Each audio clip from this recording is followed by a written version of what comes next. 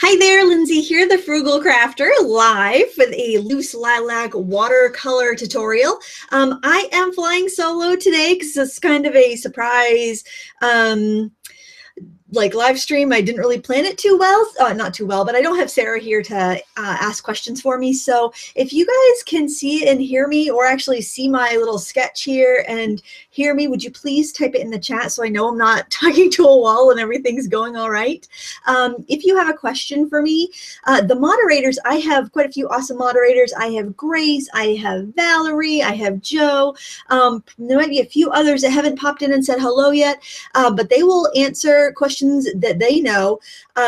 But otherwise, just be patient because I'm going to glance up at the chat now and again to answer questions. I'll probably take a lot of them at the end, so that way folks in the replay can see the tutorial first and then hang out for the questions later. So, oh, good. Everything's working great. Awesome. Okay. I feel like I have to adjust my chair. I'm sitting too low. Okay. Oh, this is so weird doing this by myself. I haven't done this for a while. So the first thing we're going to do is I'll tell you what colors we're using. I'm going to use burnt sienna, which is kind of a warm brown. I am using olive green, and I'm using my Lucas paint. So the olive green and Lucas looks an awful lot like sap green.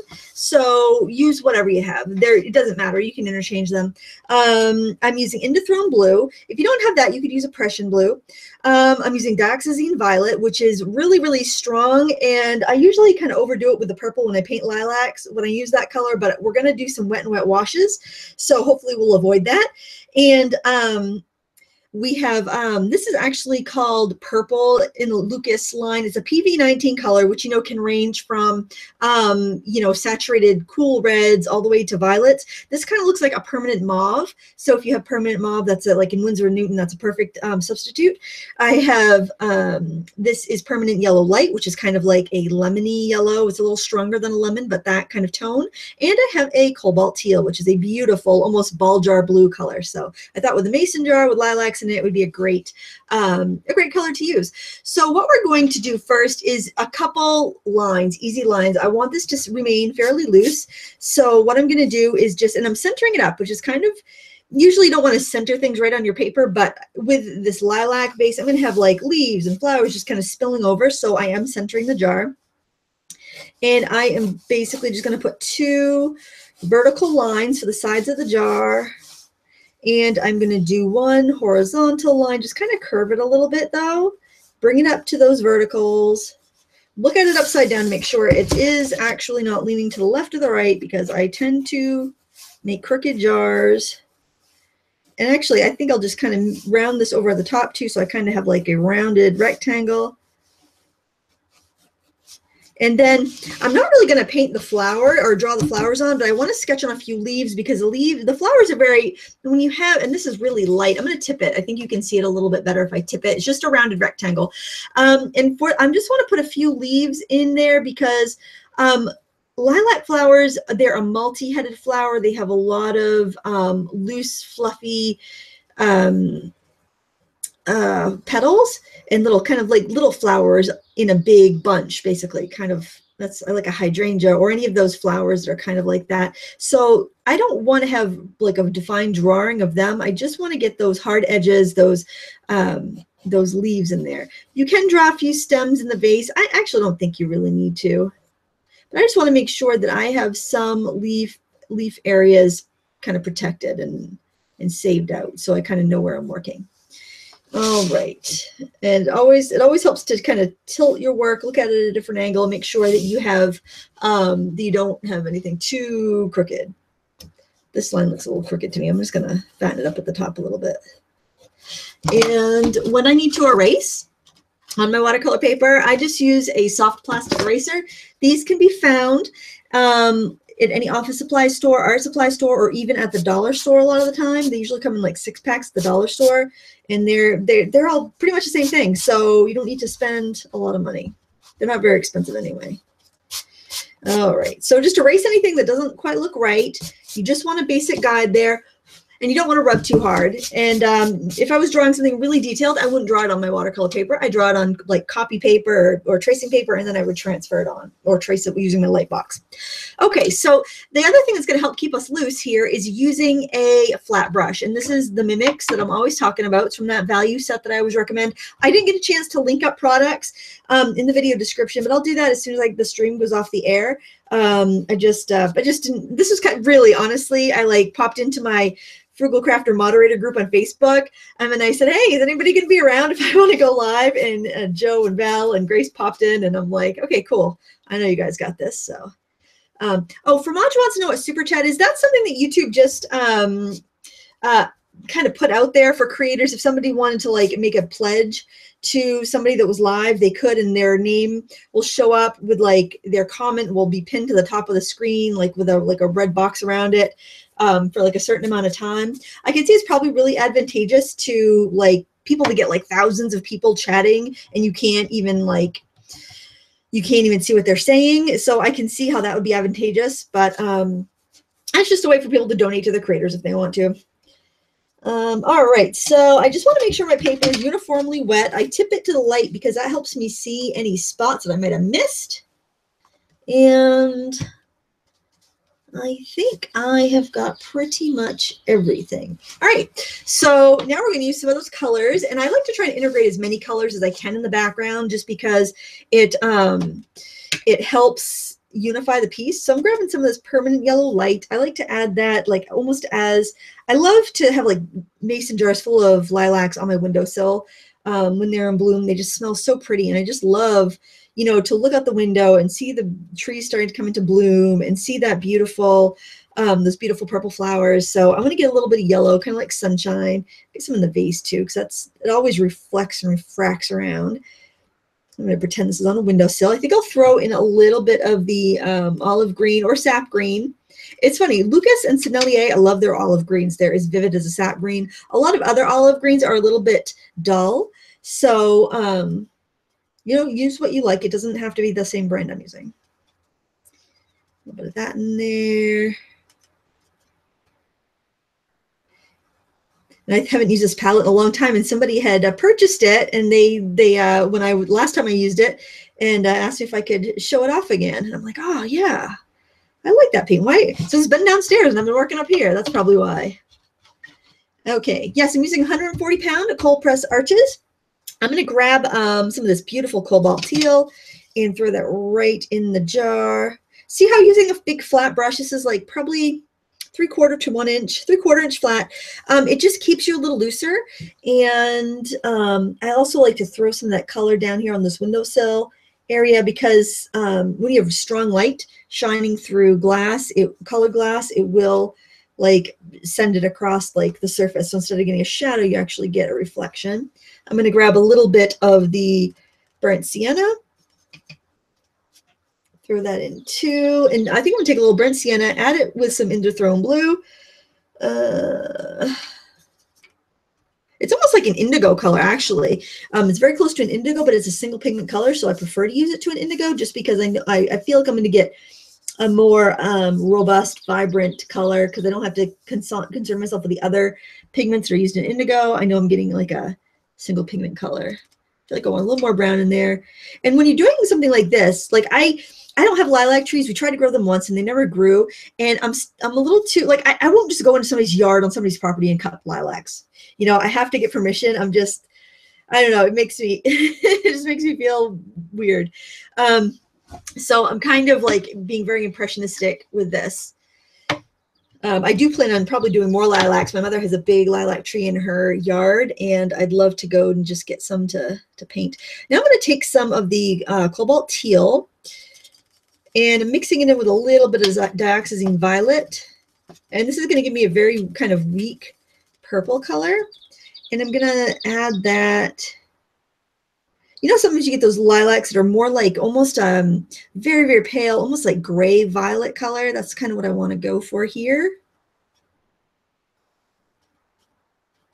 And I'm just trying to avoid my leaves because I don't want them to get too muddy. If I had a lot of purple and I tried to paint the green leaves on top, they would just get real muddy because they're kind of, the red and the purple is going to negate the green and just make it kind of yuck.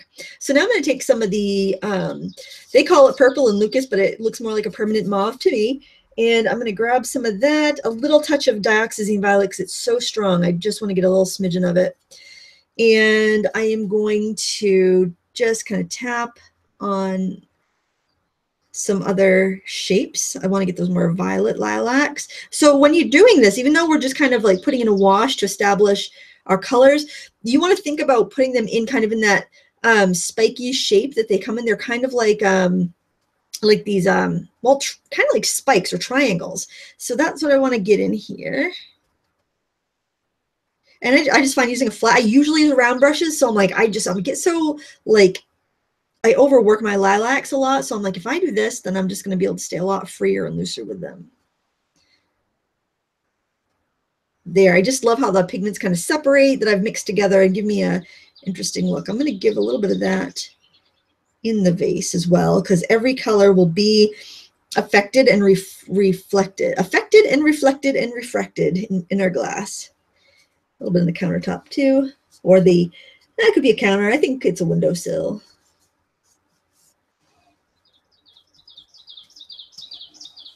There. Oh, I like it. Okay, so now let's take a little bit of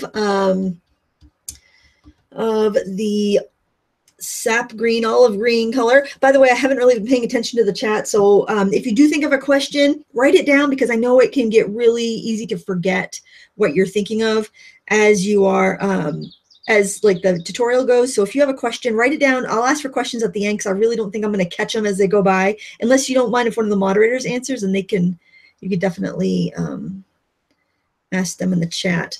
I don't know how much I want to do with those leaves right now, just because they're going to get mushed out. So what I think I'm going to do is kind of wipe off my brush and just maybe hit the edges just so they don't bleed out too much. And I will be drying this in just a second. So actually, if you do have any questions, I will take some questions in a second while my heat gun is going, because I can read and run my hair dryer at the same time. I'm just pulling in some stem color there. All right, I'm really liking this wash. I'm going to tip it though before I dry it, just so you can see wet how it looks, because I do have some pretty strong lights in here, so there you can kind of see. I have it. I don't know. I think it's a little darker than what it looks like on my monitor. So it's not super dark though. I wanted it to be pretty light and airy. So if anybody, oh yes, Sharon, there are birds. I have my door open and I put feeders out this year for the first time, and I have all kinds of birds and squirrels. It's really cool.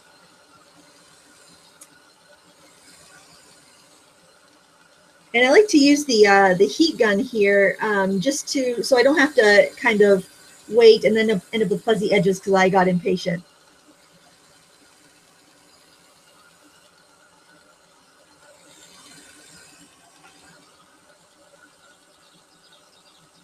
All right, White Wave asks, why do you use acrylic paint brushes for watercolor painting? You can use acrylic paint brushes like this Royal Majestic can be used for acrylics or for watercolors, but generally I use these Mimics. And I wouldn't recommend these for acrylics. I don't think they have the body and the bristles to push the acrylic paint around. I think you'd be really disappointed and you wouldn't be able to get very good detail with them. Generally with watercolor, you want a very absorbent brush that's going to hold a lot of paint and water. In acrylics, you want a more stiff brush that's going to push your paint around. Okay. So if you have any questions, just go ahead and put them in the chat and I'll keep my eyes open for them while I am drying this. So we're almost there. Ah, Bev Roberts is in the house. Hey, Bev.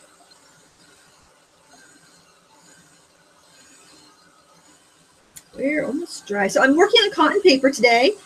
You can use whatever you like. I find that that cotton paper, it's really easy to do a good wash on cotton paper because it keeps like a more level wash when you're painting. Oh, 331 people are watching. Wow, that's awesome. Okay, I think we're dry now. So if you also, after you do a wash, if you don't want to dry out, that's totally fine. You can wander off, get a cup of tea, come back, and then you'll always look at your painting with fresh eyes, so that's good. But before you go to paint on it again, it's a great idea to put your hand down, the back of your hand, so you don't transfer oils, and you can feel how, if it feels warm or room temperature, then it's dry. If it feels cool, it's still a little damp. This right here, somebody asked about it. It's the Heat It tool by Ranger. It's a lot quieter than any other embossing tool that I have. That's what it is. It's an embossing gun. It doesn't melt embossing powder quite as well as my Marvy Uchida embossing gun, but it works great for this, and I love that it's so quiet. Okay, so now we're going to start doing some more detailed things, and it really doesn't matter what part of the picture you want to work on first. I'm going to go right in and work on the flowers because I know that I want to have a couple different layers here. So the paper had the image. What is the name of it, please? Oh, this is Arches 140-pound cold press paper. And someone asks, a brush that is for acrylic and oil. An acrylic like Royal, will it work? I like the Royal & Langnickel synthetic brushes. You don't want anything that's really stiff though, like for an oil painting brush, because it could damage your paper. So just keep that in mind. You want it to feel soft, almost like a makeup brush for your watercolor. All right, and I'll take some more questions either when I'm drying or towards the end. So what I'm going to do here is I am going to, because I want to keep this loose, because I have a problem where I overwork these pictures a lot. So I'm going to start just by kind of painting in some dabs with water, kind of like how I would paint the petals on a lilac, just dab, dab, dab, dab. But I'm doing it with water because I don't want my colors to get too dark. Now I'm going to go over to my palette. I've got this little mix of cobalt teal and violet. I'm gonna mix a little bit more up so you can see. And then I'm just going to kind of add it. I'm going to define the edge of that leaf that I had sketched out right there. I'm just going to drop some of these colors in. Now, the nice thing about doing mixes is that sometimes when you put them into a wet and wet wash, they'll do some interesting things. Like cobalt teal will granulate, so I'll get some sedimentation and an interesting texture. And sometimes the pigments will separate a little bit, and that gives you just almost a pointillistic look in there. It's just a fun way to get some different effects in your painting. Now I'm going to grab a little bit more of the dioxazine violet and just kind of dab it in and let the paint do its thing. I really don't want to fuss with this too much. I really want the paint to do the work.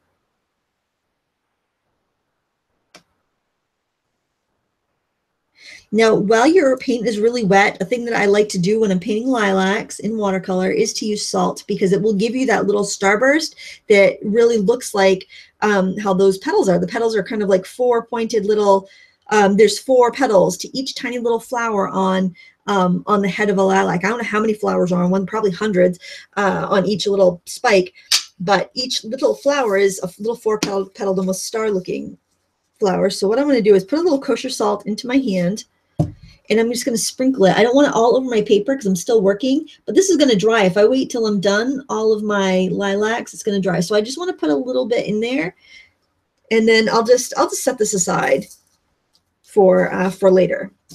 And then I'm going to move around to a heart that's not touching that one. I've got some more that are this color over here, and I'm just going to again paint it in with water. Notice how I'm moving my brush. I'm using the length of my brush kind of like it is a petal. I want the petals to kind of come off the stem of the flower. So I'm kind of turning my brush so every little dab I make is pointing away from the center, or going in the direction it would come off of the stem. And this one is also one that's got a little more blue to it. So I'm going to go ahead and use that same mix of the dioxazine violet and cobalt teal. Now, if you don't have exactly the same colors I have, use what you have. You can always get those colors you want later, but use what you have for now. Honestly, it's more important that you get the value right, or you get a little variety in there. If you don't, it doesn't matter if you don't have the exact same colors I have. I think on this one, I might throw in a little bit of that purpley mauve color, especially right around here on this leaf. I can sharpen up that edge.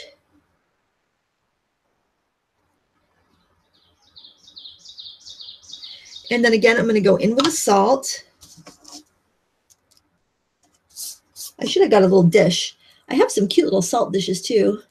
I never think to use them. They're in my prop drawer. Sometimes when I would take photographs of cards, I would have them in there. That would be perfect to have a little salt, one of my little salt chickens.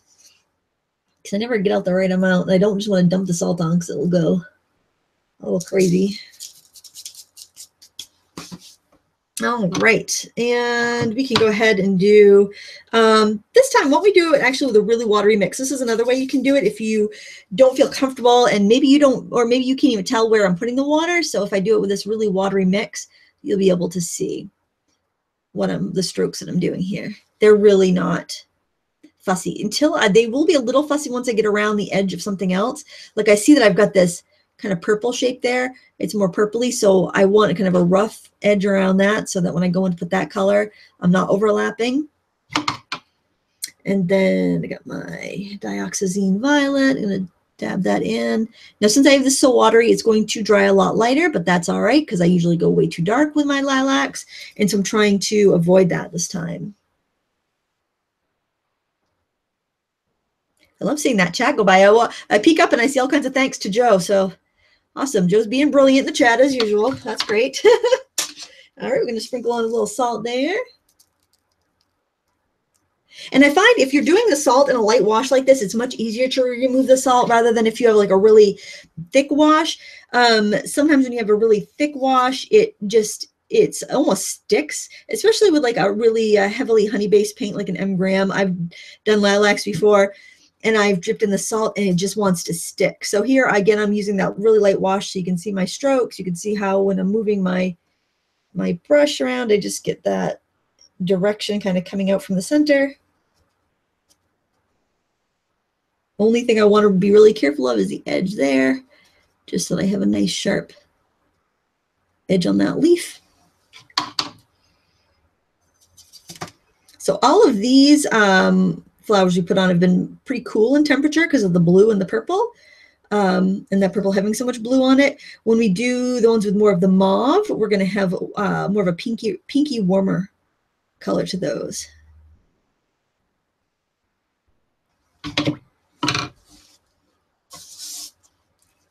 And a little sprinkle of salt there. Okay, so now we can do some of the mauve ones.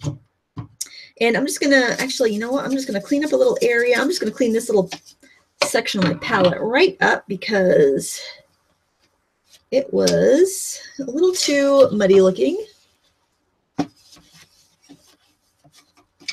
And we are going to mix up a little puddle of our mauve. Have it ready to go. Try to keep your salt out of your palette.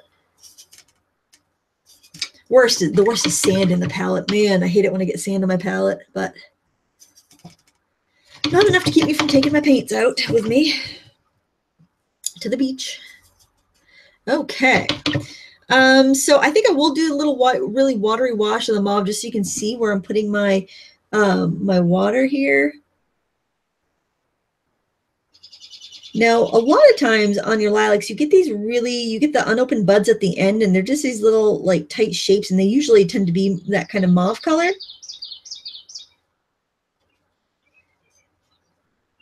More water on there.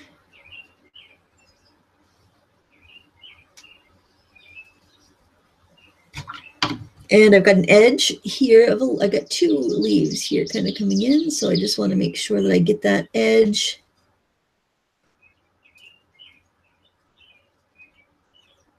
Okay, now we can charge it right up with more of that mauve and just start dabbing it in, especially these little buds at the edge.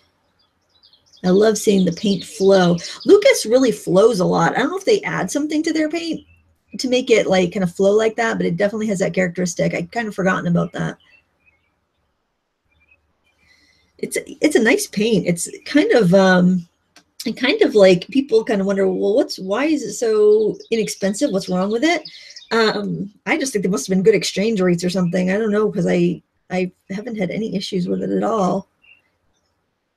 I had the little smaller sketcher box before I got the big set of 48.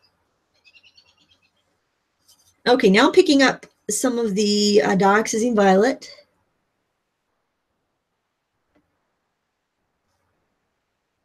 Oh, Cheryl can hear the birds too. I know, I love it. I'm usually working downstairs most of the time by this time of year, but it is so nice to sit here at my desk and look at the feeders. I'm gonna go right off the paper with that. I might regret it, but I feel like it's getting stopped too short, that little leaf there. Now I think I might actually drop a little water in there because I feel like I went a little too dark. So I'm just going to drop in some water and see what happens. I think I should be forcing some, yeah, I'm forcing some blooms in there. But that gives a nice texture for flowers.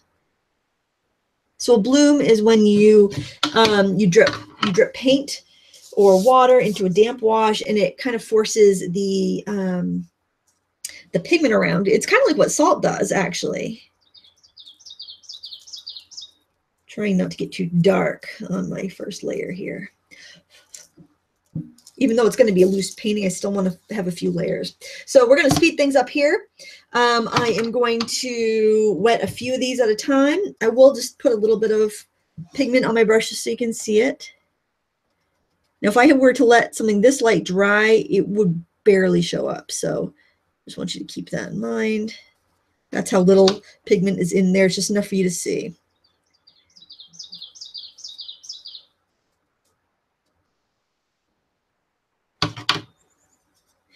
And I'm so glad that I had a chance to come live on YouTube today, because I just got back like at 1:30 last night from the school trip, the school music trip, and I was totally missing hanging out with my crafty peeps.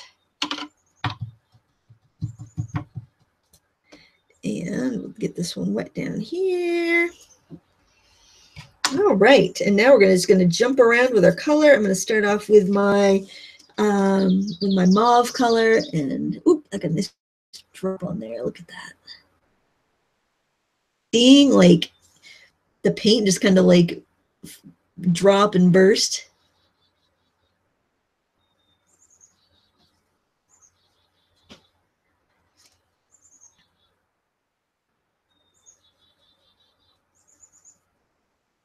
I like to get some lively edges. So I start a lot of these strokes on the dry paper, especially with this mauve, get kind of like those unopened blooms, and then let them kind of float around.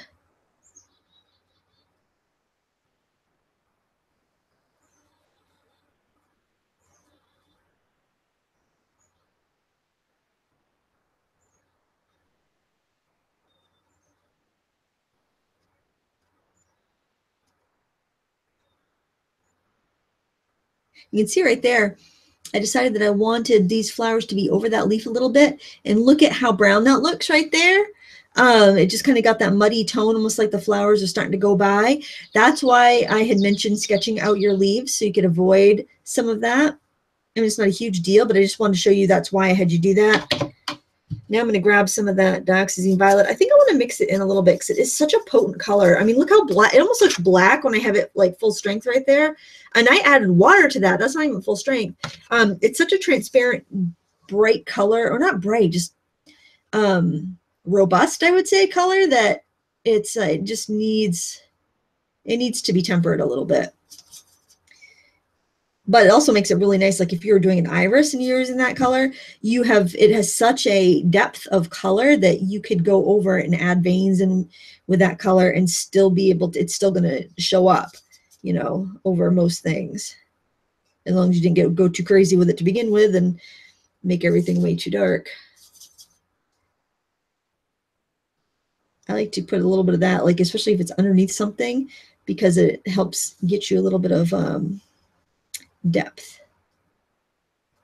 Do a little bit back there on that little bit of flower.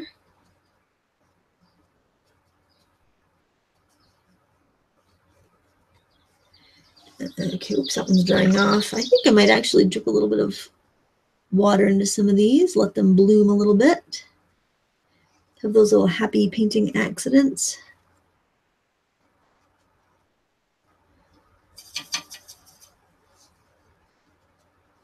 There. Oh yeah, I want to make sure I have a nice organic edge there because it's overlapping the mason jar. And I think I want to darken up this area in here because it's kind of behind and in the depths of this bouquet. All right, and now I'm going to, you know what, maybe I'm going to introduce a little bit of that cobalt teal. I'm going to try the cobalt teal mixed in with my mauve. Oh, that gives it a very gray, kind of gray purple, but I think that might work right here. So now I'm going to sprinkle on my last bit of salt for this layer, and we can actually work on the jar and the tabletop while that's drying. We don't have to wait for that or dry it, so that's all right. That's good. I think I'm going to drop a little bit of water into that section right there and force a few blooms because it's kind of too late for salt. We'll see what happens there. All right.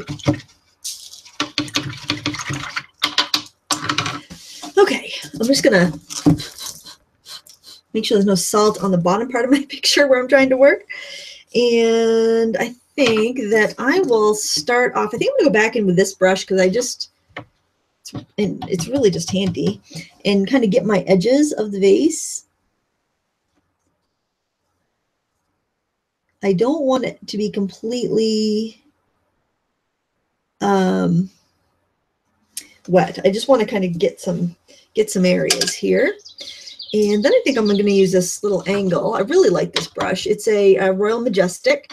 It comes in like a 5-piece set that's got a bunch of handy brushes in it.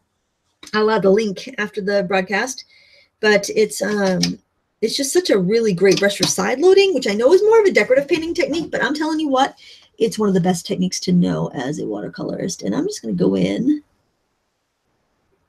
and give that jar a little definition. And I keep my pigment to the pointy end of the brush, and I can always remember what side the paint is on. So you can do this, totally do this with a flat brush, but it's just a little easier to manipulate with the angle, and also it's easy to remember where your paint is.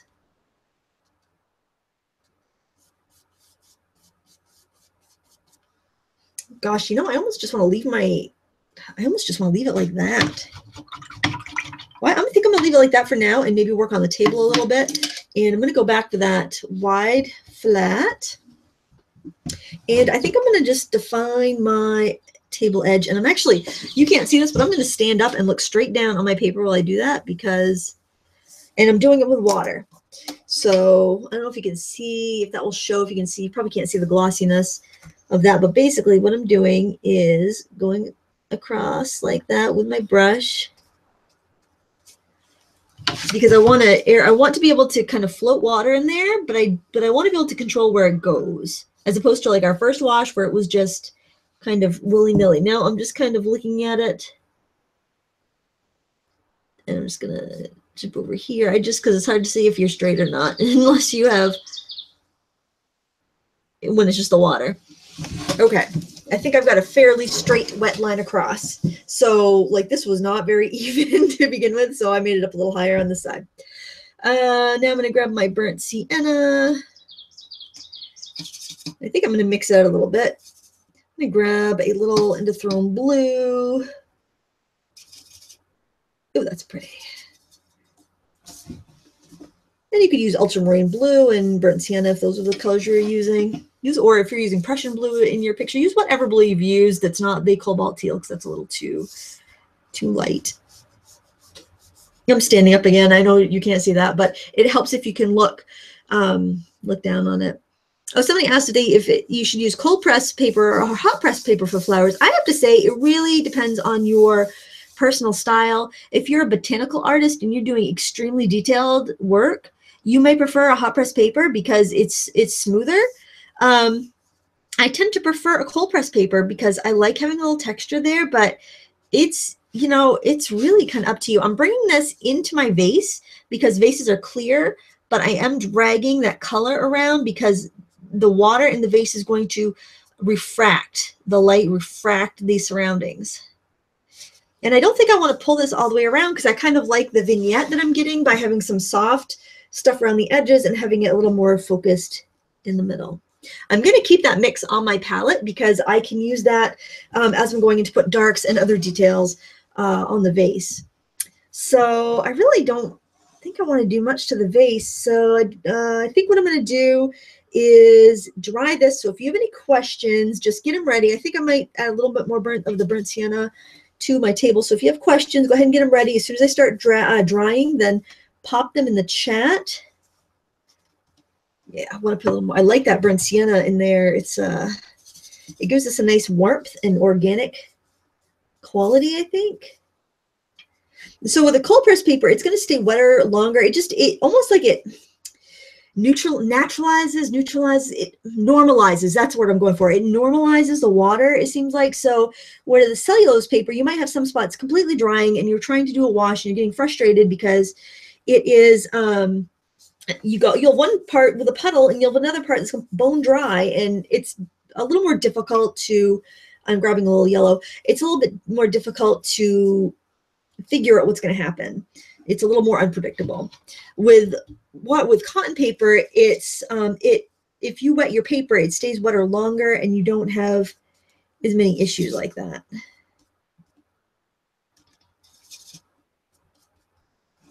And okay, now I'm getting everything muddled together. I need to stop and let it dry. All right, so I'll be looking for your questions as I dry everything up. All right. Oh, you know who's in the chat?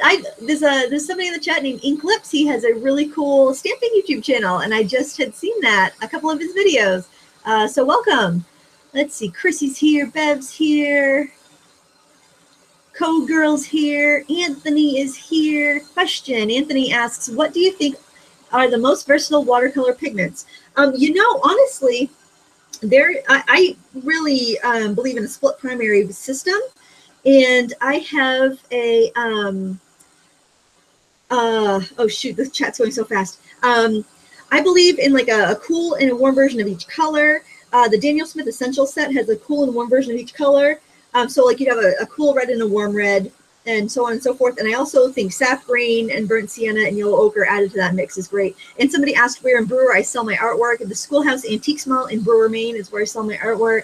Question, oh gosh, you're going so quickly.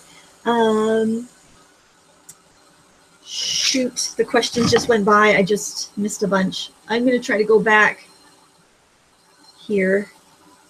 Let's see. Question, will there be a pet? Oh, thank you for this super chat. That's awesome. I believe that's Denise. Her name isn't showing up. Okay, I have completely lost all of everything here.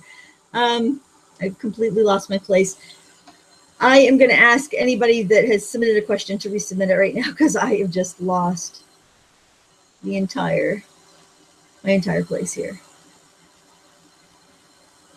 Okay, Donna Looters, thank you, Donna, for the super chat. That is awesome. Why do you think your name was Denise?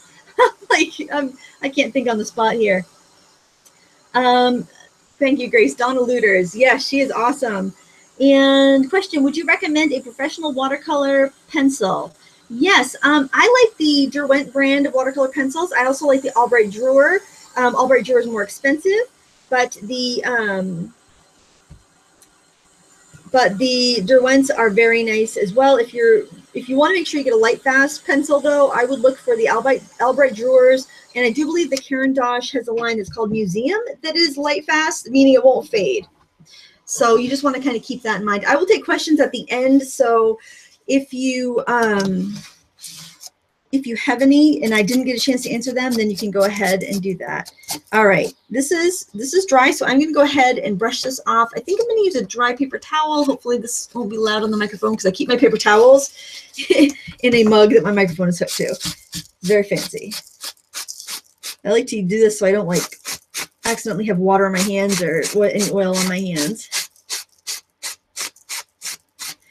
And yes, you definitely need to make sure the paper is dry when you brush your salt off or it's going to smear.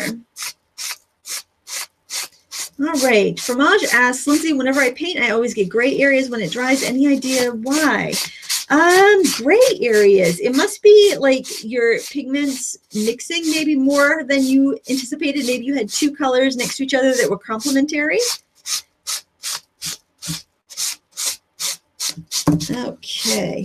You can kind of feel too when you're doing this with a towel, if it feels like sandpaper, when you're going over an area, you still have salt there. And sometimes it's hard to tell that. Otherwise, this probably sounds like fingernails on a chalkboard because the microphone is pretty close, but like that area is kind of gray. That's where we had that green underneath and the purple on top because they kind of cancel each other out. The red and that purple and the green, they're very close to opposites, so they want to neutralize each other. Okay, so you can very gently also kind of feel your paper. If you have any salt, just flick it off with your fingers.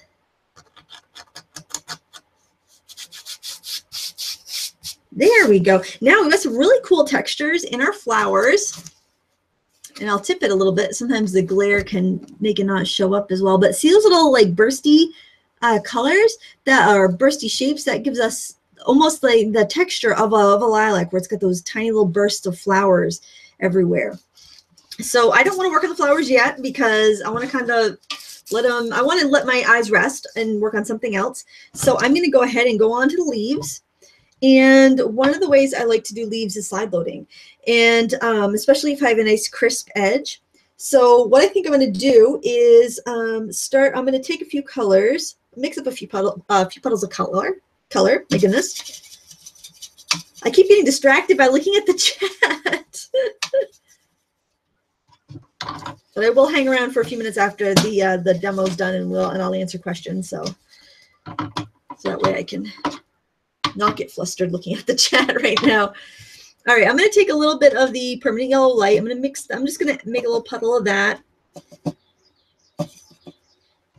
I'm going to take some of the olive green or sap green. This happens to be olive green.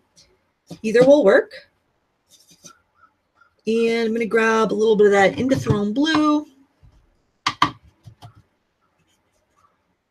Oh, whoops, that's the yellow blue. I don't want that one. There we go. And because it's kind of like an indigo, it does tend to darken your colors quite a bit and desaturate them. Even though it's a single pigment color, it still tends to desaturate the sap green or olive green, so you do get a really nice shadow. And so what I think I'm going to do is load my brush up mostly with the sap green and a little bit of the yellow, and then I'm going to get the tip in that mix with the Indithrone.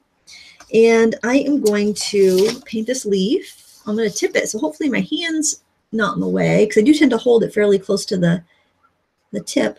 And I am going to just go in there and paint that leaf.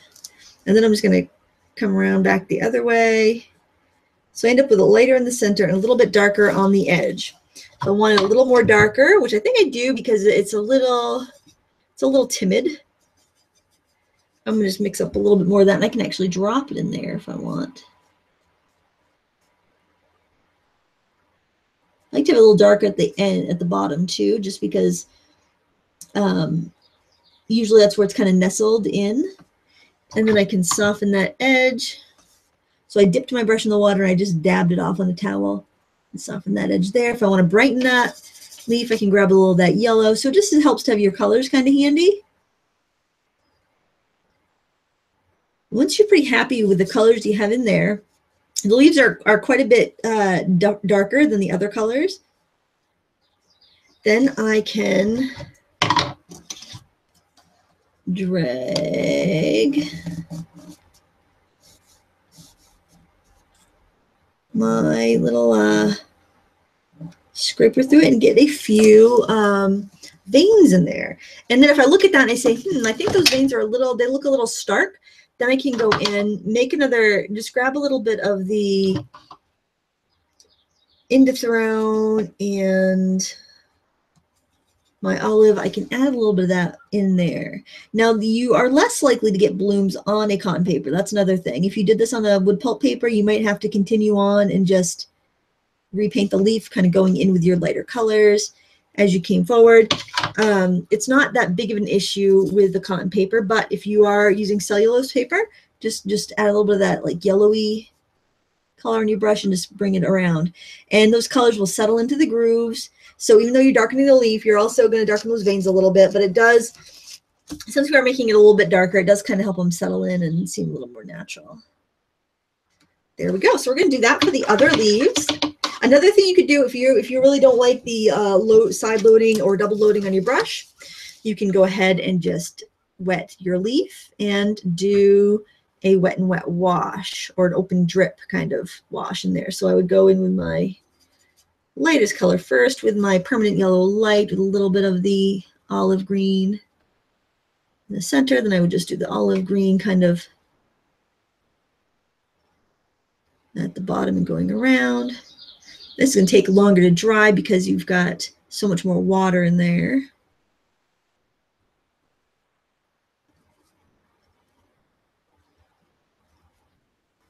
And then I want to grab a little of that Indithron blue.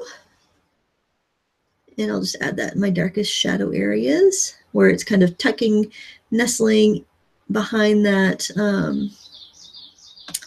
that lilac. There. Now, you do get a little bit more of an interesting wash, I think, this way. Interesting because your colors are going to kind of float around and blend.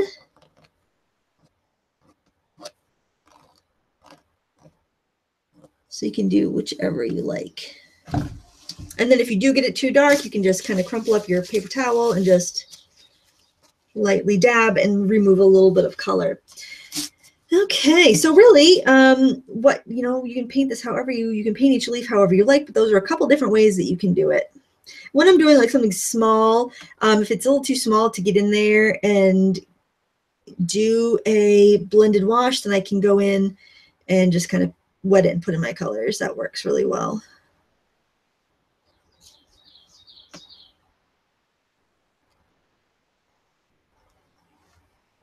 Oh, we have 369 people in here right now. That's cool. I've gotten so used to having Sarah here to ask me questions and to talk with on the live streams.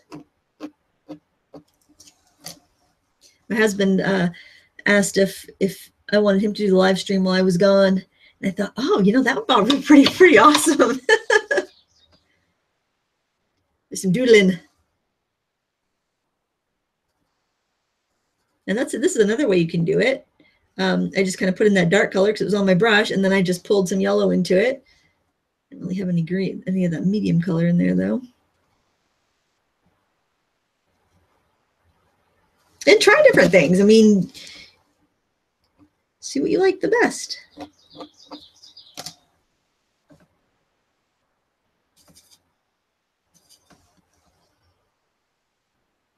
More of that dark in there. I like that.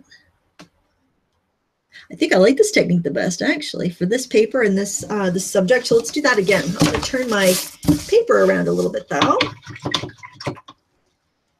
And I am going to, I'll start in with a mix of the green and the Indithron blue.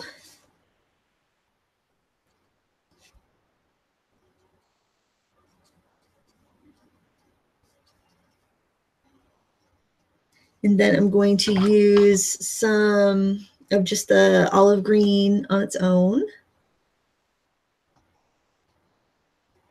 And now I'm just going to, I think I'll just grab the yellow because of that green was so strong. Just carry it up. I think I like the blend and gradation from that technique quite a bit. And now I am going to scrape in some veins.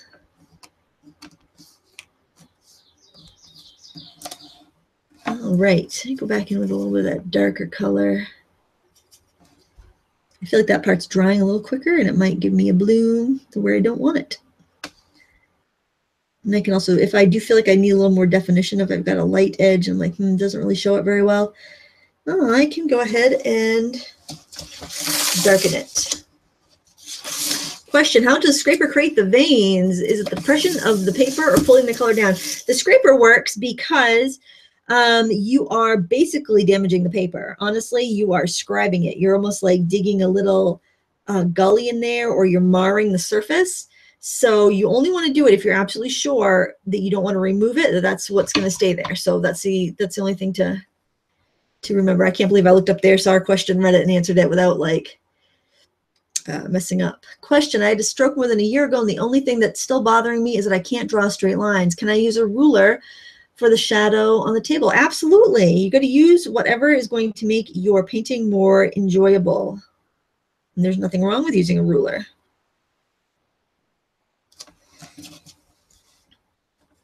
And I'm sure I missed some other questions in there, so please hang on to the end and I will try and answer them for you. And I'm just adding a little bit more of that dark color in there. I think it's nice to add the color too after you scrape. It just gives it a little bit more, I don't know, harmony maybe. Okay, so now I think I do want that vase a little bit brighter. So I am going to grab a little bit of the cobalt teal.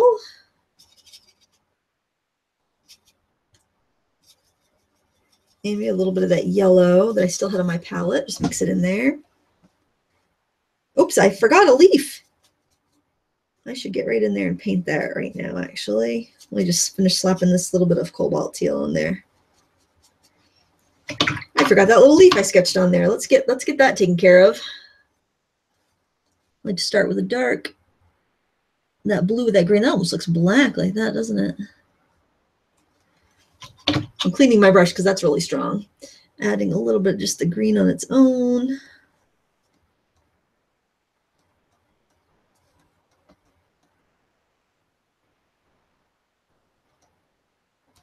And I am going to put a little yellow in there. Okay. Oh, I think I like that one the best out of all the leaves.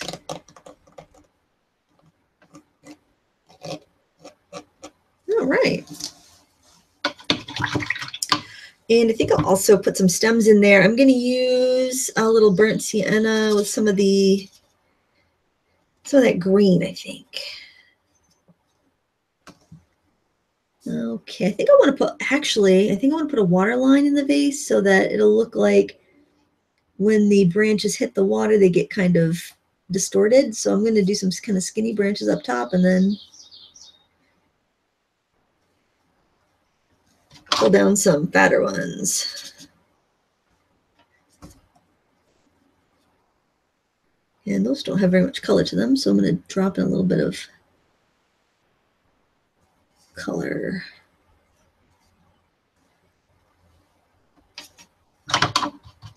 Drop in a little of that green as well. I think sometimes when you're painting really loose, you have to kind of just have faith that it's going to turn out okay, because otherwise it can feel a little scary when you put in some, distinct lines and colors.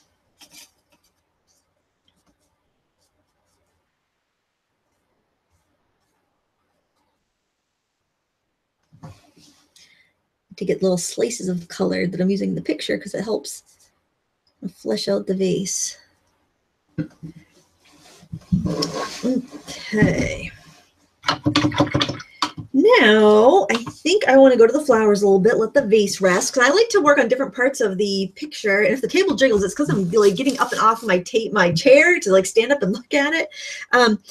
I think it's nice because if I'm focusing on the vase, I'm not looking at the flowers. If I'm looking at the leaves, I'm not really focusing on the flowers. So I get to kind of give my eyes a little bit of a rest. You can switch to a different size brush if you want, but to keep this loose, I am going to stick with my big one. I'm going to turn my paper a little bit. And I do have to keep in mind that some of these leaves are wet, so I just have to be kind of careful there. And I'm just going to tap in a few like buds on the edge. Try to put a few little star don't like it to be too detailed, so I just kind of want some little smushy values. I really don't want to go overboard because I like some of these have some really cool shapes. Like I wanted maybe darken that up a little bit because it's kind of behind everything. So, but just up in the top of it. So I've got just a little bit of that dioxazine violet on my brush. And I'm just kind of tapping kind of where it is behind that leaf. And I'm going to go back here.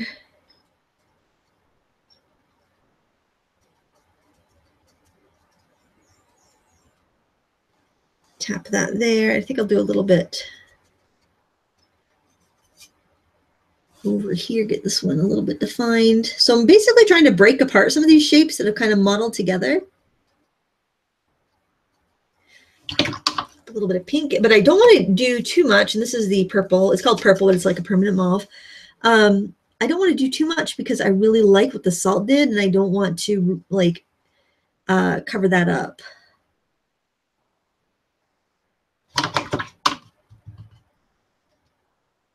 And any place I feel like I've got too much on there, I can just go in with a wet brush and just kind of dab it. Now up here, I've got this kind of like blob of flowers. So I feel like I want to define things a little bit up there. So I'm going to grab a little of the purple. And there is this, we did darken a little bit before, but I just kind of want to get this chunk of flowers separated from this chunk of flowers. So I'm just going in there.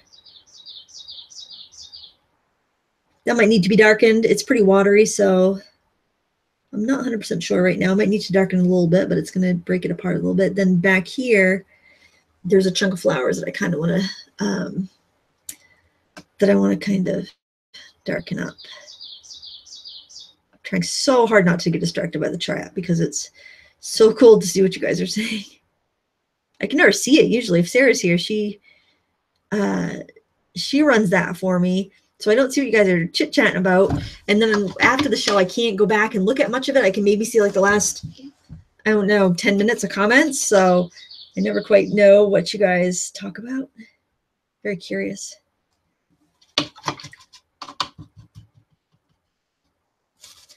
So Lynn was asking in chat about protecting your paintings.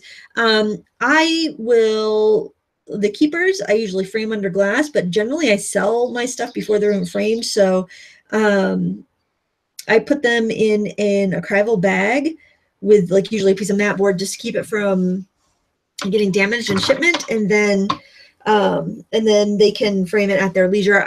Humidity will bother it if it gets wet, but behind glass with a mat, it's not going to get harmed.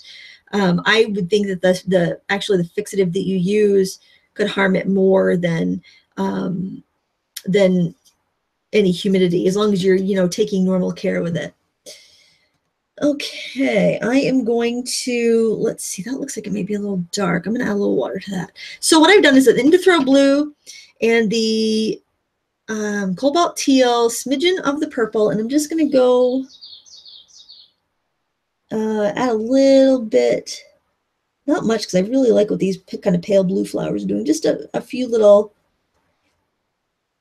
dabs here and there.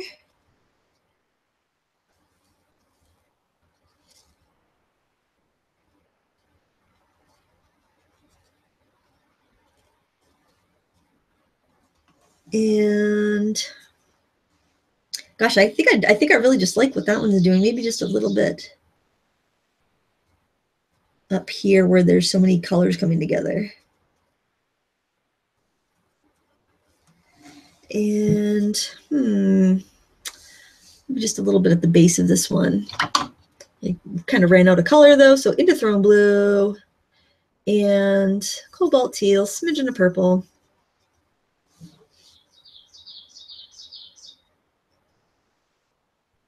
Because sometimes lilacs have that more of the cooler blue tones to them, almost like a gray. Then you have the white ones; those are really pretty too. We had a white one growing in our yard, but just couldn't keep it. It just didn't do well. I think we had too much acid in our soil with the pine trees. And I'm just going in with a wet brush and just damp, not really softening wet. I'm just softening some of those marks that I made because they seemed a little bit too stiff.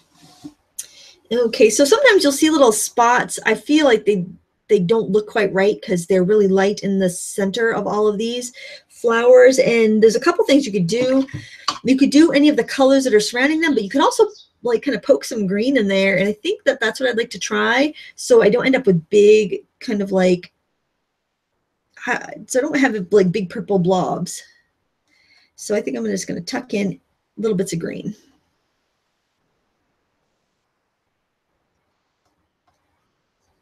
I like that. And then I think I might put a little bit of green maybe in the base area, as if it's like stuff hanging down the back side. Maybe just a little bit of that mauve in there too, because it could be flowers on the back side as well. Kind of dangling down.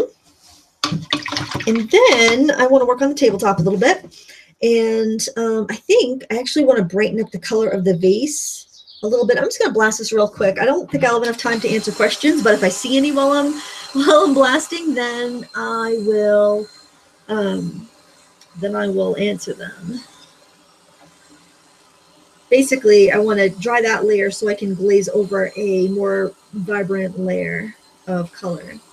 Question, can we get a link or name for the bags you use for storage of paintings until sale? I was wondering if it was an acceptable thing just the other day. Thanks for sharing. Yes, I get mine from, there's two places.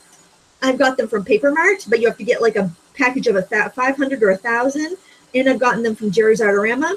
But what you want to look for is polypropylene, clear cello polypropylene bags. A lot of times it will say cello with air quotes around it, or I guess they're not air, I guess they're just quotes if they're typed, but that's what you're looking for. Generally, you can find them in packages of 10 to 100 as well, so you don't need to get a humongous assortment unless you know you use a lot of a certain size.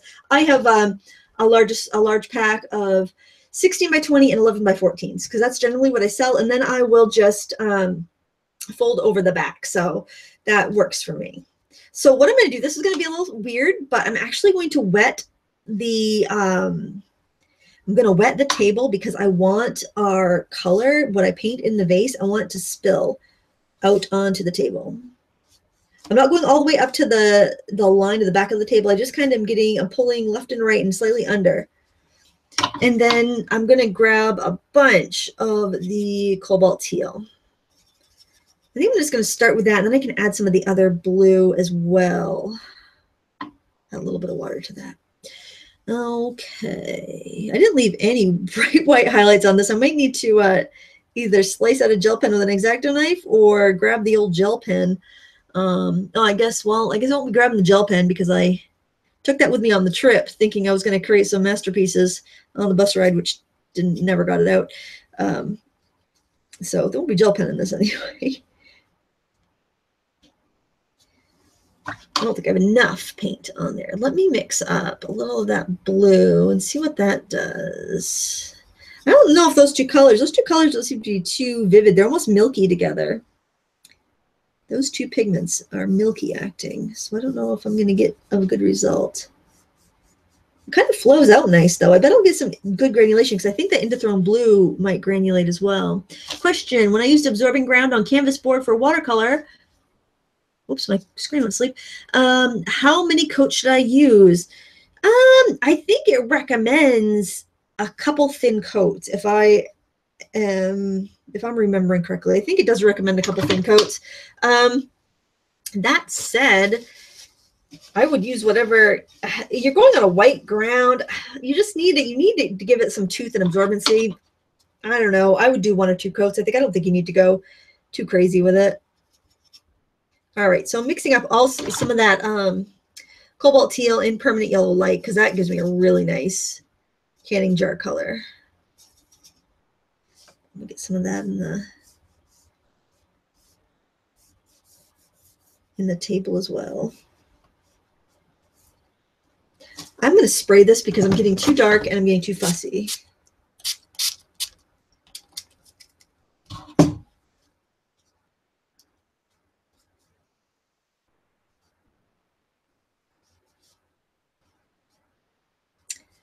Okay, and remember, I don't have anything. I do have a supply list kind of in the video description, but I haven't linked anything up. If you need specific links and colors, I will add that later. I just haven't gotten that far yet. Oh, my kitty cat's at the back door. She's put her paws up. How cute. Let me in. Okay, so now I'm just going to look at it, tip it up a little bit, and try to figure out what I think it needs. I'm really thinking it needs some splatter, but I think I want something a little bit different than typical splatter. So what I think I want to do is actually splatter some water and then splatter some paint so I get some interesting little bursts of color. So I think I will just kind of spray a couple little areas. So I already have some interesting stuff happening. And then I'm going to flick on some water. I'm going to do that with my bigger flat brush that I was using earlier. I'm going to do it off to the side because I have another computer there that I really don't want to hit with water. That poor thing is old and barely hanging on as it is. I don't need to add any other strife to its life. And then I'm going to spatter. I think I'm going to spatter on that cobalt teal because that's one of my favorite. I think like if I had to pick up my favorite watercolor, I mean, generally my favorite color is red, but I think if I had to pick a favorite watercolor, it would be cobalt teal. It's such a pretty color. Now I think I'll do some of that permanent yellow light because it's really going to set off that the purple, I think. Wow, that was pretty bright. I think that's a little too much, actually. I'm going to blot.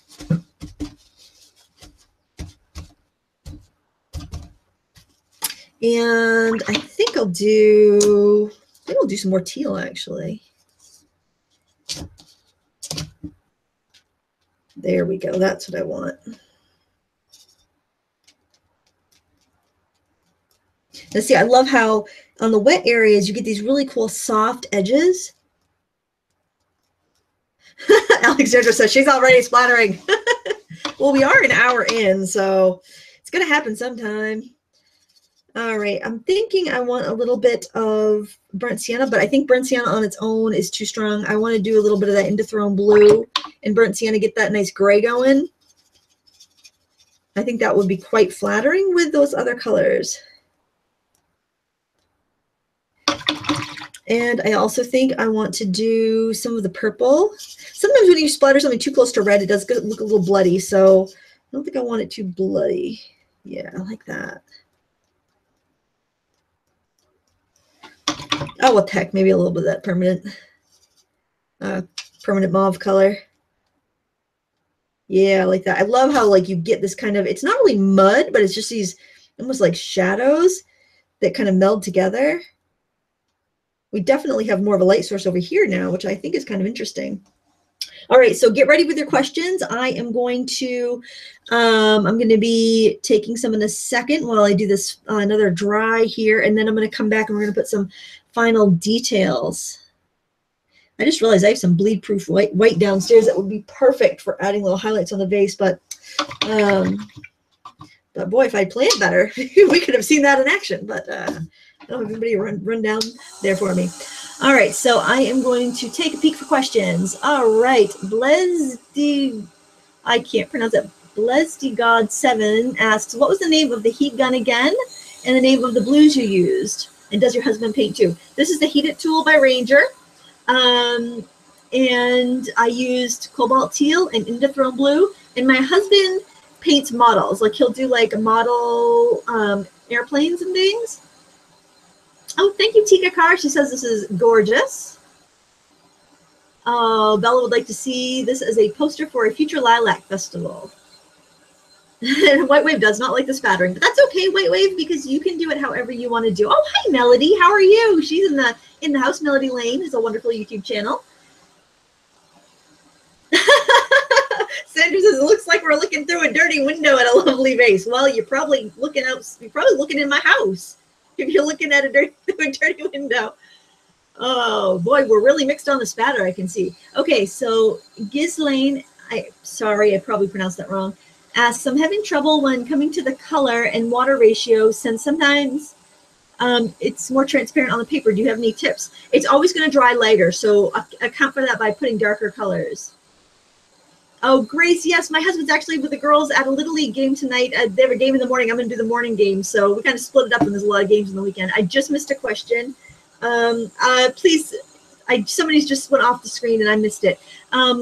Fromage asks, hey, Lindsay, how come you never sign your work? You might, but I after the live streams because I have bad handwriting and I can't talk and write at the same time, not even my own name. What's the difference between DS French Ultramarine and Ultramarine Blue? French Ultramarine is slightly more purple. Just it's so minimal that you don't need to have both colors. All right, I am going to try to scroll back really quick and see that question that I missed. I'm probably not going to do it successfully. Oh, Lindsay Johnson asks, would you use the mending brushes for gouache? Well, you know, you can because gouache is essentially just watercolor that's opaque. However, I find that when I paint with gouache, I like to use it thicker, and these brushes are a little too soft to push around the thicker paint. Oh, Bev thanks me for blessing you with an unexpected live tutorial. Well, thank you. Okay, so now what has happened with our spattering is that we have softened some of the edges, and that's kind of what we wanted. However, on the vase, we want hard edges because it's a hard glass object. So I want to go ahead and bring back some of those hard edges, and I think I actually might go in, actually use a smaller brush, and sometimes what I'll do is I'll actually grab a synthetic because I know it's not going to hold too much water. These are actually like kids' synthetic brushes. I'm just trying to get a small flat somewhere. There we go. But when you don't want to have a lot of paint or a lot of water, using just a regular synthetic as opposed to like a faux fur synthetic will really help. And I'm going to go in with the cobalt teal.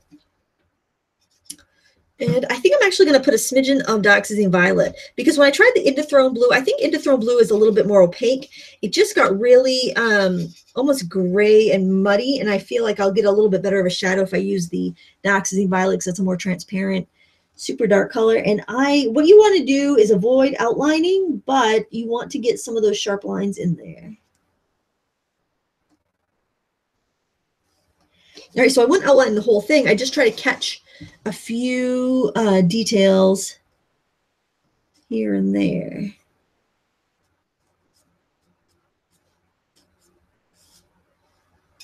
And another thing you can do with these brushes, since they don't hold a ton of water, is you can dry brush them with them.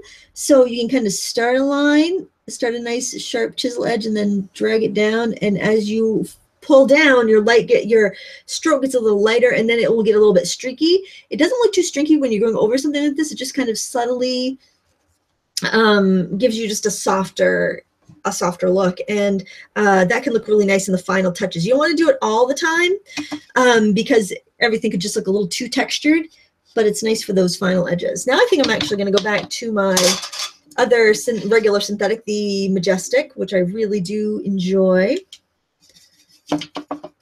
And I like it because I can, even though this is wider, I can still get a really nice straight line. And I can pull some streaks out that way. Now I'm going to turn this upside down because with vases, I find that I paint one side a lot easier than the other. So if I flip it around, then I get a much better, symmetrical or chance at symmetry. So again, I have the cobalt teal, a little bit of dioxazine violet, and I am just going to kind of define this a little bit. Maybe even grab the back edge of the vase. You'd see like from the inside and kind of pull that up.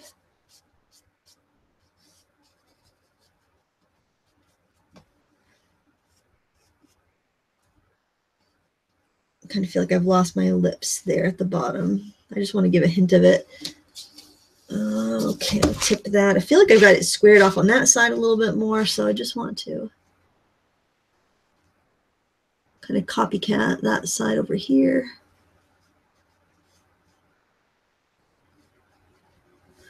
All right, then I think I might just wet an area and dripple, is that a word?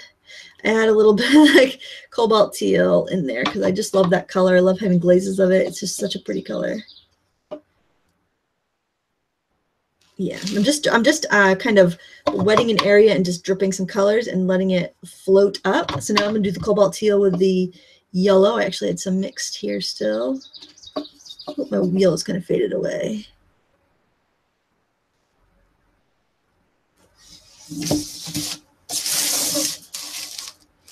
All right, and I still need some more color on the table. I think somebody was just asking about UK places to shop in the UK. There's been a few times that I've ordered stuff on Amazon and actually comes from Society for All Artists in the UK.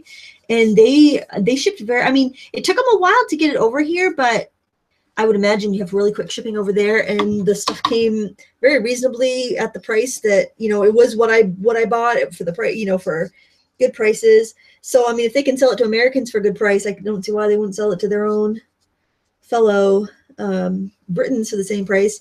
And also I've ordered from Jackson's. I've ordered half pans from them because I couldn't get them anywhere in the United States, and they shipped very quickly, and they were very reasonable. They only charged like $3.50 for shipping. So I would say either of those outfits in the UK would be a good place to start if you're looking for something. Add a little bit of that mauve in here too. I just think it's pretty. I want some of the vase, actually. I think I'll dab it in as if it's a flower in the back. Maybe throw a little bit in the wet paint down here.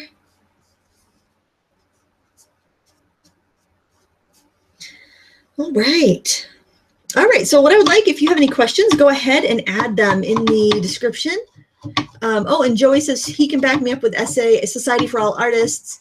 Ordered several trial paper packs from them. Very good. Okay, good. So I have other people that had good experiences through them. So I'm thinking, I'm just going to look at this painting. I'm going to look for your questions, and I'm going to think about maybe adding some pastel on top. If you have any opinions on that, please feel free to say yay or nay in the comments. And honestly, it's going to be what I decide if I put pastel on there or not, I guess, but I'd love to hear your opinions. And if you have questions, go ahead and fire away because we're getting near the end, and I will answer them. And if I missed your question earlier, I do apologize. Please pop them in there again. Okay. Oh, Blix ships internationally. I didn't know that. That's good to know. All right. Yes to pastels. Donna says beautiful. Thank you, Donna. Let's see. Terry Carter. Val says those are called soft tools. Jerry Blick. Oh, those soft tools. Yes, for Pan Pastels. I'm totally just like butting in on your conversation. Sorry, guys. I mean, I catch the ends. Oh, soft pastels. Jenny says yes. Okay. Oh, Raywin Adventures tried to post a link to our class, but it censored you. One of the moderators could post a link to the Essential Watercolor Technique class if they want to, or it's in the video description. It's in the signature in the video description, so you can find it that way. Tika has had a bad experience with Blick. They never shipped pencils and tried to charge me for what they didn't ship. Oh, that stinks. I've never had a problem with Blick. Because I order frames a lot from them, and anytime like I've had any problems, they've actually shipped me out a new frame and not asked for the other one back. I usually snap a picture of the damage, and because it just happens when you order a lot of frames, you occasionally get a bummer one. But well, that's too bad. I'm sad to hear that. You know what though, Tika? I had a thing of Mod Podge go missing. I think it like spilled on a UPS truck. I can't even imagine the mess they had to clean up because it was a whole gallon of Mod Podge. Because I got like half an order and it looked a little sketchy. It was repacked. I'm like, where's the gallon of Mod Podge? What happened there? Oh my goodness. I just missed my, I missed where I was. Give me a second, guys. I'm glad this is at the end of the replay. So anybody that's watching hopefully isn't too frustrated watching the replay. Question, is Lucas Gouache good for professional finish work or Winsor & Newton better? Well, I've got to tell you, Lindsay Johnson, who asked this question. See, Sarah's so good at this. I'm just such a goof. Lucas Gouache, I don't know about the light fastness. They use tried and true pigments just like your watercolors. However, because they add so much white to that to make it opaque, and the other opacifiers that they add, it does diminish light fastness because you're spreading out those molecules of pigment so much that it makes them more vulnerable, basically is what happens. And that's the same thing that happens with designer gouache from Winsor & Newton. I believe the only light fast gouache, so if you want to do it and you want to frame it under glass and put it on the wall in the sunlight, would be Schminke and M. Graham and Holbein. I believe those three have light fast gouaches, but Generally, gouache is meant to be scanned and you made prints of. Okay, I'm going to try to go back. I think.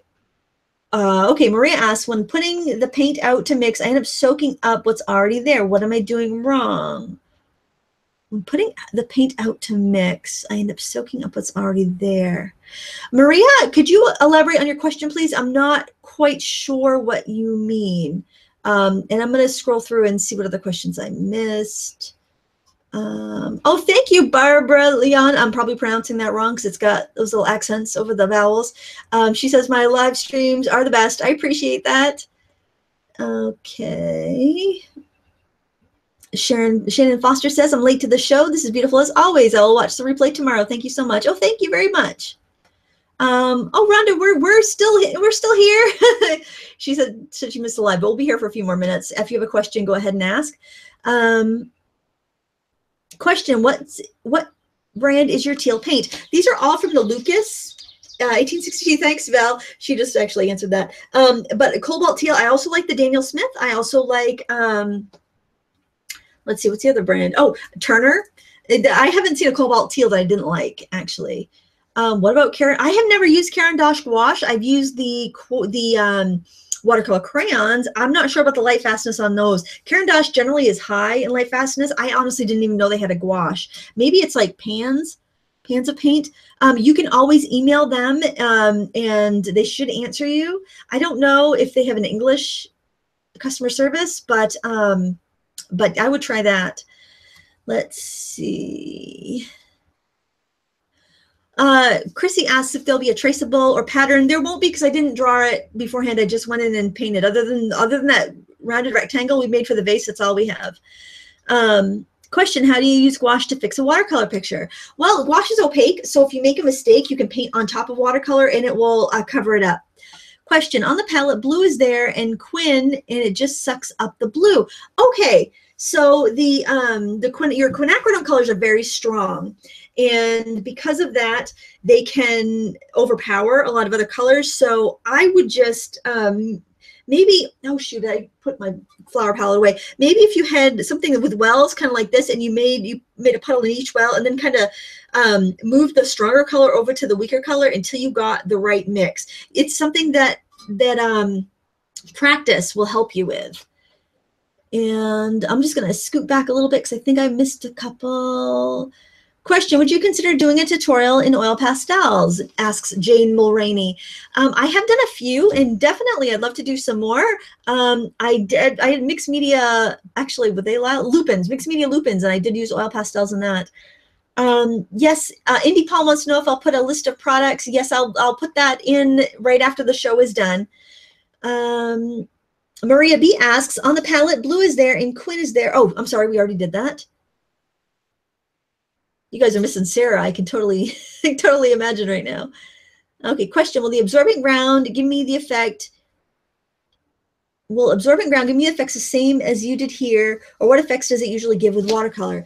Okay, when you're using absorbent ground on a canvas or a tin or on or like a board, any other surface, it's meant to mimic watercolor paper. So you'll get a very similar look. I find that my paint looks a lot lighter on absorbent ground, but I do use it quite a bit. Actually, I've got an illustration I can show you. I'm just going to scooch over here to the other end of my studio and just grab it real quick. So I tend to use absorbent ground more as an illustrator, and I use it to fix mistakes when like a client needs a change. So I'm just going to find right here, this cover that I did for a book. I had to rework the face pretty substantially. So in order to be able to do that, I used absorbent ground to kind of paint over an area so I could paint on top. Like this sea glass, they decided they wanted the collar on the dog, and so I needed to put the rope and the sea glass in, so I painted that with absorbent ground, and then I went over it with my watercolor. So it basically brought me back the white of the paper, because if I tried to paint that on top of the kind of the black tones that I have here, it would have just made mud. So that's what I tend to use it for. But I've also painted like a little gift tin, and I've painted and I have a tutorial of this on my channel, and I painted blueberries on it. Every time I get off my chair, it like pops up high in the air, so I'm going to fill my chair here. So that's, but there's a lot of uses for it. It seems to be a little bit lighter when I paint on top of it than regular paper. Okay, I'm just going to see what I missed here.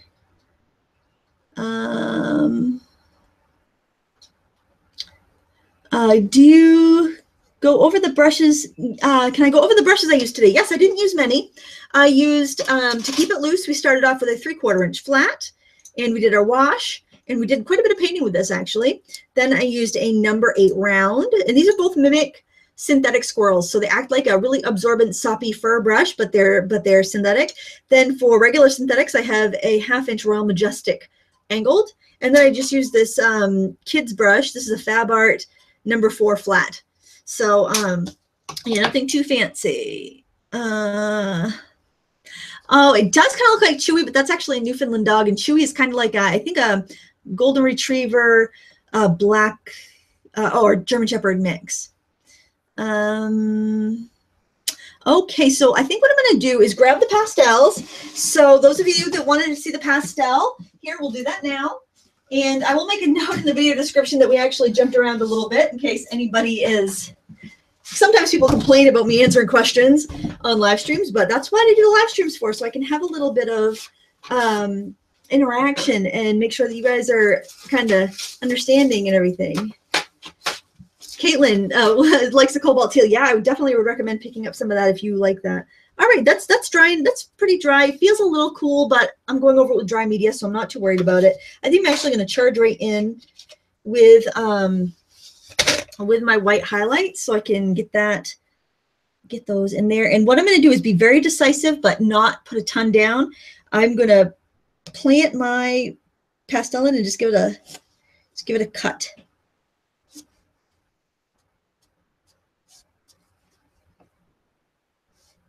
I want to get a little angle there, and I can soften it with my finger.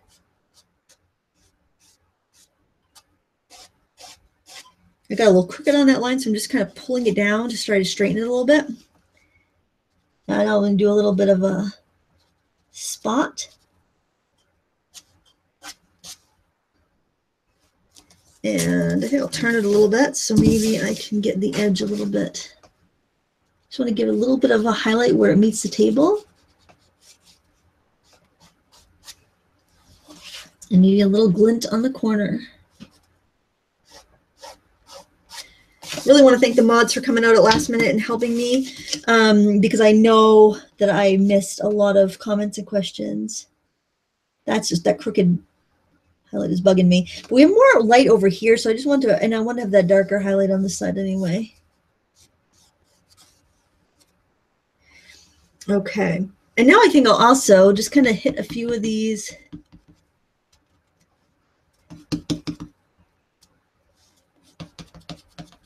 These flowers with a little bit. Remember, I don't want to cover up all that salt that I did.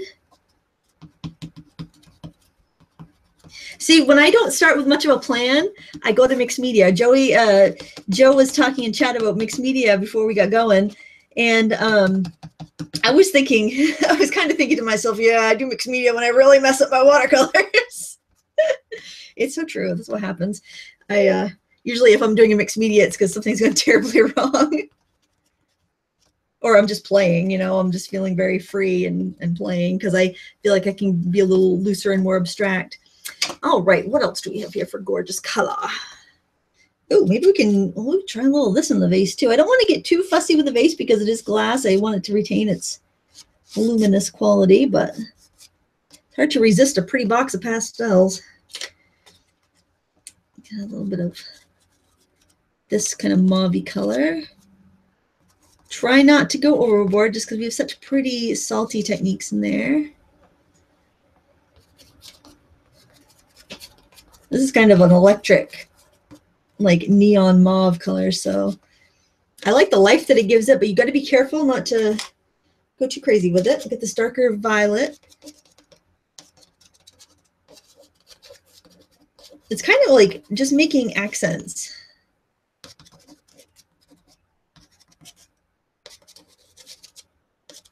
I really need a bouquet of lilacs that I can really observe. Let's see, I don't have any really good soft blues in this. That's kind of more of a gray, I think. I wonder, I'm just looking at my pastels I have here. I don't really have any really pale blues. Maybe this really, I could use this really pale lilac, I think. Yeah, that'll work on some of these more blue ones.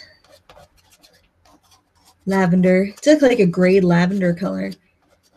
So because I wanted to keep some things kind of cooler and some things warmer. All right. I could do a little bit of a highlight on the on some of our leaves. Like if you had veins that were a little too strong, you could go in with this.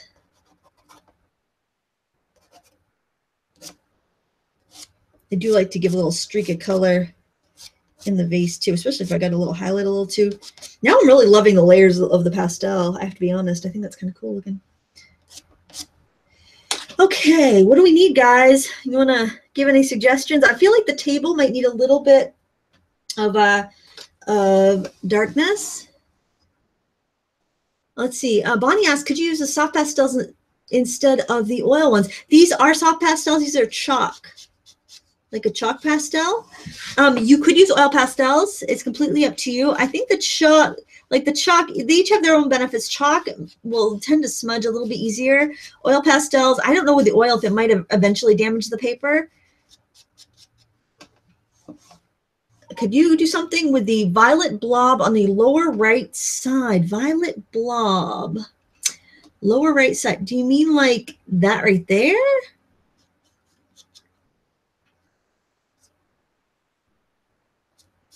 I'm using this dark brown to just kind of give it a shadow and define it from the table.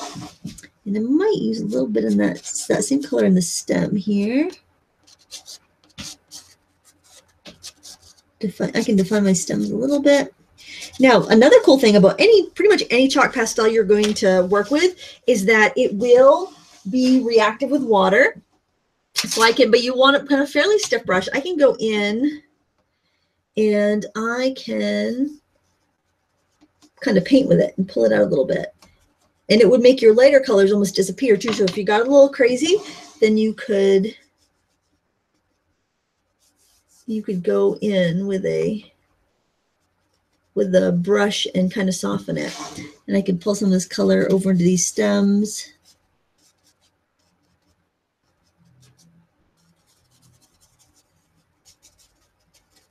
And I could go and soften if I got too crazy on anything. I could soften it a little bit. It will dry a little bit lighter. So just keep that in mind. So this looks probably pretty dark right now, but it will be a little bit lighter. I feel like maybe somebody mentioned do something with the table. The table could be a little bit darker. That's my burnt sienna Indithrone blue mix. Throw some of that in there. Dry brushing a little bit because I'm using that synthetic. It's not going to hold that much water. So I can get a more textured dry brush. I can go over that blob that somebody found offensive. There we go. Okay, that's better. Thank you very much, Sandra. All right, because I think it looks kind of cool when you do have something kind of chaotic, but then you bring in a little bit of detail. It helps. We're crooked there on the screen. It kind of helps pull things together, I think.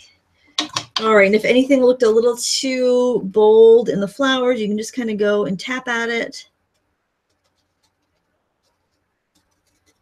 with a damp brush.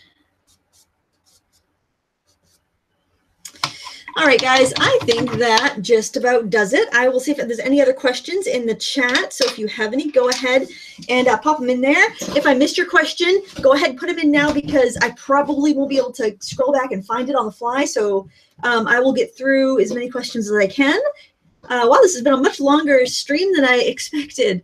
It's 1 a.m. in the UK. We're hardcore. Watched the tractor earlier too. Wow, that was Echo Feckin.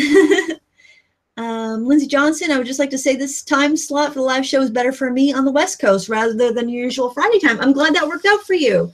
Thank you. Question, do you need to use a fixative now? If so, will it change the watercolor? There's not a ton of pastel on there. I probably wouldn't bother with a fixative or maybe just a very light coat of like Krylon fixative. But you know, if you're not going to put it behind a mat and glass, you probably do want just a little light spray of something. It might, the only thing it would darken would be your white pastel. Question, what tools do you recommend for using pan pastels that won't crumble into pieces? I like sponge tip makeup applicators and the soft tools that they sell for pan pastel. They last probably better than any makeup applicators.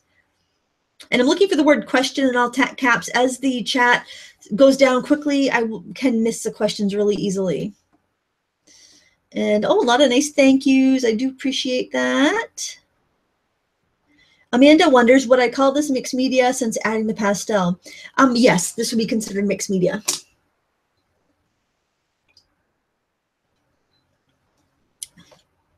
All right, I don't see any other questions.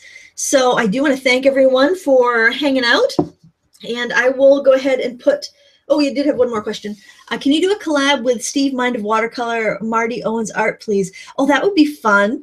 Well, I can't speak for them, but I can ask them. We're all in a Facebook group together where we just kind of chat about, you know, YouTube stuff. So I can ask them. We've done a Q&A before. It's on my channel somewhere, and that was a lot of fun. Question. Oh, that's Val just saying how to ask questions. Awesome, Val. I absolutely love the painting, says Shauna. And now I need them on my table. I know. I need to ask around if anyone will mind if I cut some lilacs out of their yard. Okay. All right. Well, thank you all for joining us today. It was so nice to see everybody. And I will put the links in full description, full list of everything I ended up using in the video description. And I'll look into it. And thank you for watching. Got a couple more questions here. Can you use watered down acrylic for watercolor? You can, but you can't lift it back up. Question, can you use gouache instead of using the messy pastels? Yes, you can. Sometimes gouache will, the undercolors will bleed through, but other than that, it's fine. Thank you, Nancy Lynn. She says, I'm the best. I do appreciate that. Michael asks if you can have my painting. I actually sell my live paintings for $50. Anybody can email me if they're interested. All right. Thank you, everyone. I hope you had a wonderful time painting. I hope you give this a try. And until next time, happy crafting.